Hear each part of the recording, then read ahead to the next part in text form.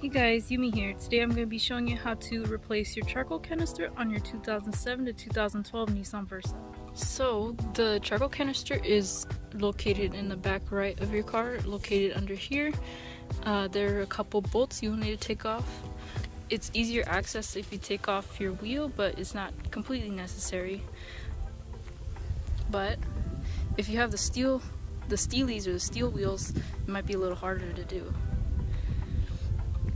And the reason why I am replacing this is because I'm having difficulties refueling at the pump, and I've also been having starting issues for the past year and a half.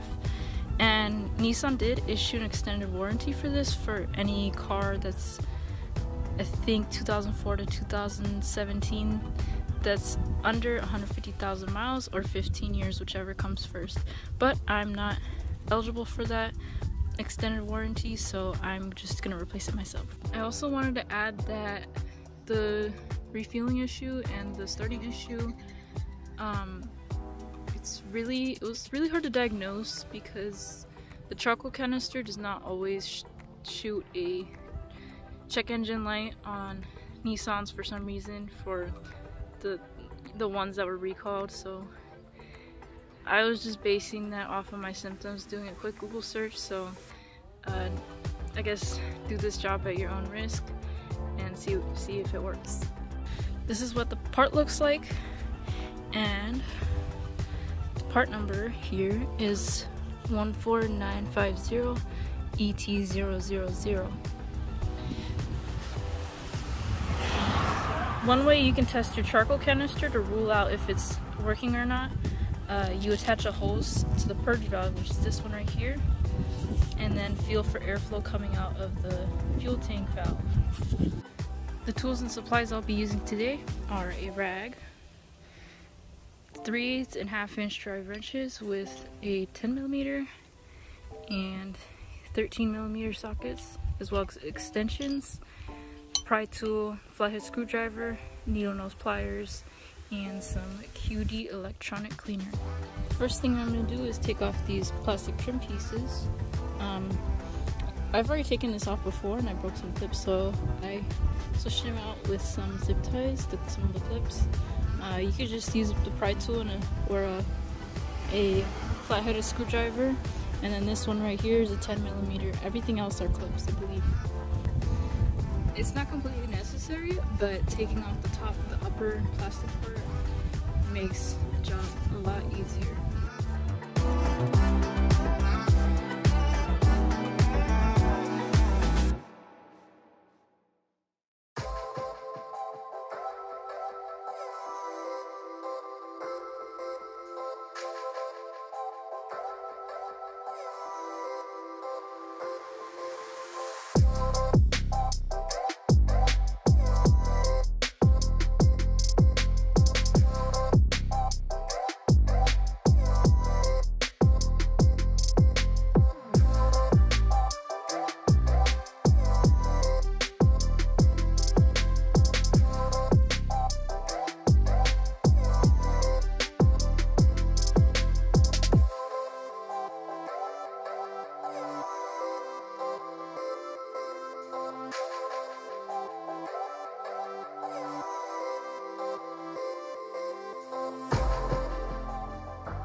So for the next part, I'm going to be removing the harness connectors. You can just use pliers to press these, it's really hard to push. And then for this, also for this clamp, use needle nose pliers to push it apart. And then there's another hose in the back that doesn't have a clamp, so you could just use a pry tool to push it off. And then the middle one is the hardest. The most difficult hose to disconnect. It connects to the fuel tank and has 2 buttons you have to press to get it off. It took me like 2 days to figure out how to get it out, but the way I did it is I squeezed the 2 buttons with needle nose pliers and then wedged in my pry tool in the gap between the hose and the canister itself, and I was able to get it off easier that way instead of trying to, because if you try to press it with your hands, it really wears out your hands. It makes them really tired and they hurt. So yeah.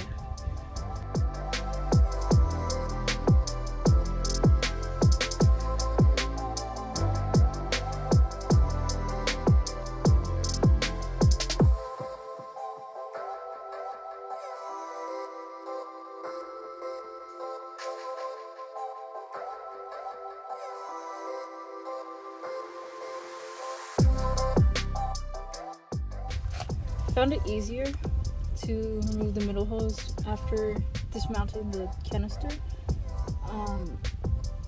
There's, I believe, 2 more 10mm bolts, and then there's a 13mm in the back.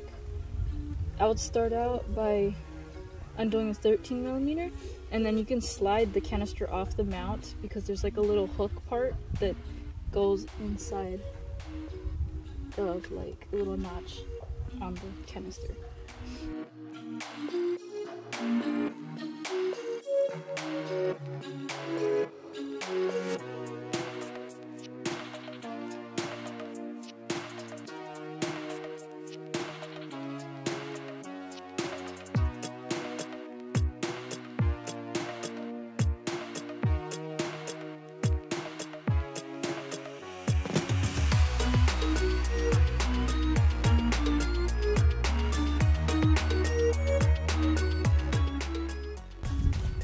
The fuel hose off, I'd recommend covering it with a cloth or a rag just so you're not huffing a lot of gasoline fumes, especially if you're in an enclosed area like a garage.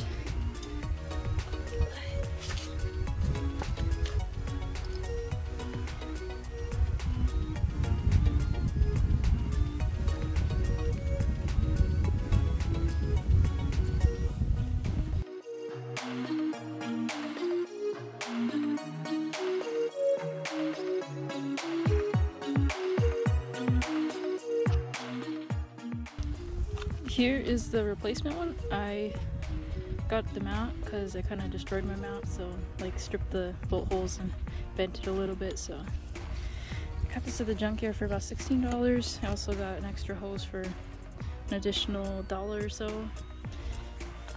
And then I'm just gonna clean the connectors here because they might have been sitting out for a while. And then I already cleaned the connectors on the car when I took off the charcoal canister earlier. Just when I was testing it. So yeah. So I'm just using the QD electronics cleaner that I mentioned earlier and a toothbrush.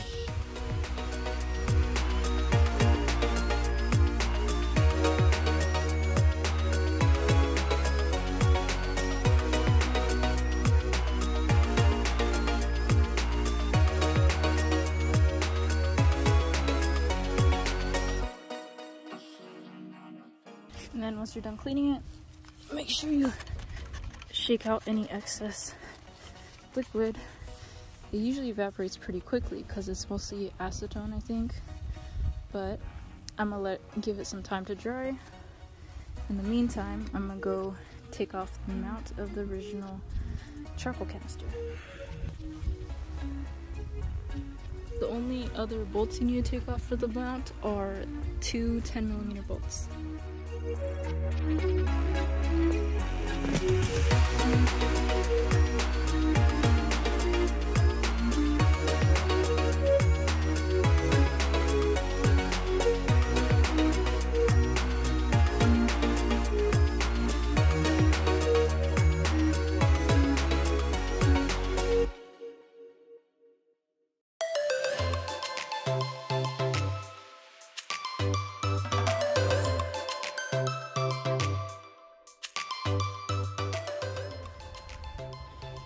Here is the replacement hose I'm going to install. I pulled both the hose and the canister from a 2010, so it's a year newer than my car. I wasn't sure on the mileage, but I tested the valves and they work pretty well, so I think this would be pretty good condition, I would assume.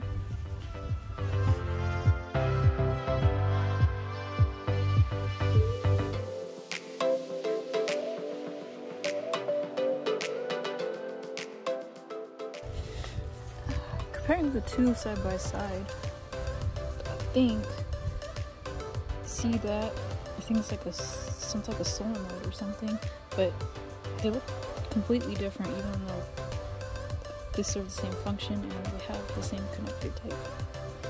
On the purge side, it looks almost exactly the same. So now I'll be installing the new mount. Just the 3 10mm bolts that go here, here, and here.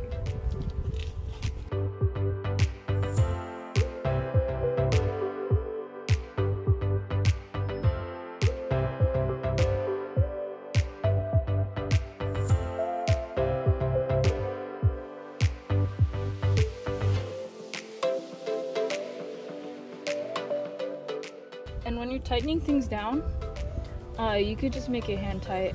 I wasn't able to find anything in the repair manuals about the charcoal canister, so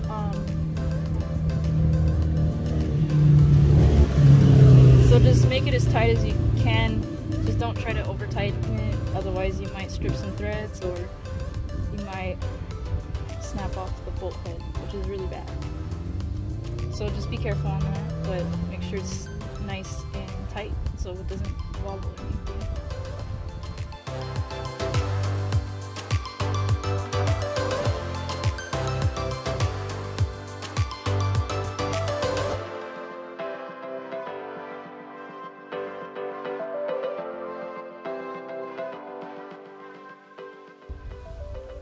So I'm going to be installing a new canister. I'm going to be mounting it first before reconnecting the hoses or putting back the connectors because they're not that difficult to reinstall. The most difficult part is taking them off, but putting back together is not that difficult. So, like I said before, there's a notch here. You want that to line up with the hook that's on the mount. I don't know if I can get it to be, but it's right here.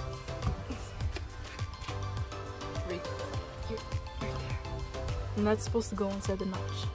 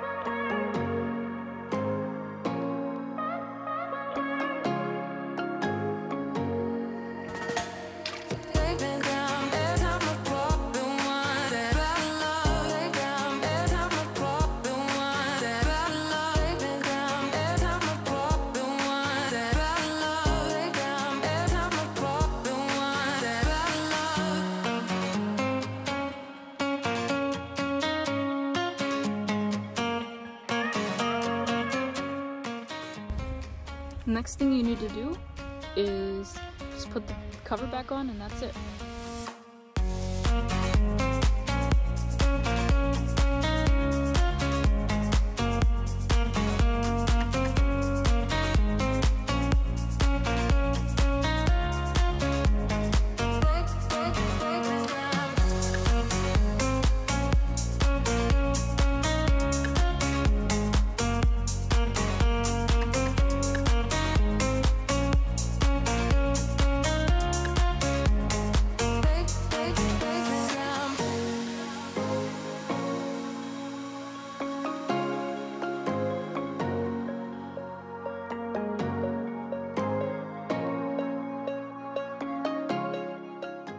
Hey guys, thanks for watching. I would say you can get this done within like an hour to an hour and a half, so it's super easy to do as long as you know what you're doing.